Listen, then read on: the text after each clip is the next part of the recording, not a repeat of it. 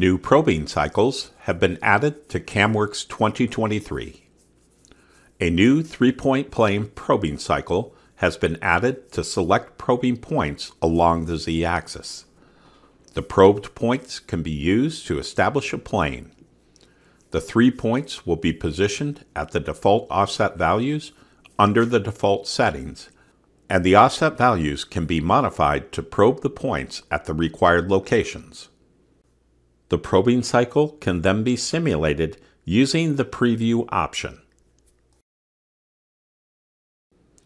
New probing cycles to measure the angle of a face or surface with respect to the X and Y machine axis have also been added to CAMWorks 2023.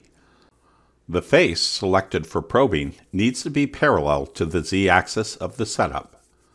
The 2 points will be positioned symmetrically around the centroid of the selected face. The distance between the points and the z position can be adjusted, and the vector angle measurements are displayed at the bottom of the probe cycle dialog box.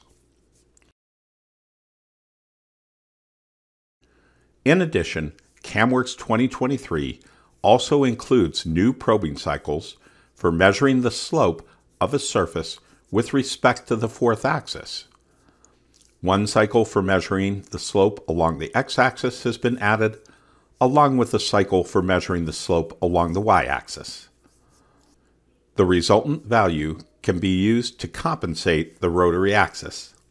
Similar to the new angle measurement cycles, the selected face must be parallel to the z-axis of the setup. The start point of the toolpath will be set to the centroid of the surface. The probing points will be symmetrical about the start point based on the assigned distance of the 2 probing points. The distance between the points can be adjusted, as well as the z-axis location of the points. The probe movements will be parallel to the axis of the selected cycle. The clearance distance will be measured from the reference point of the surface. In addition, a new output option is available as well. It's under the Tool tab, and you'll find it down at the bottom where the output for the probe can be selected as either tip or center.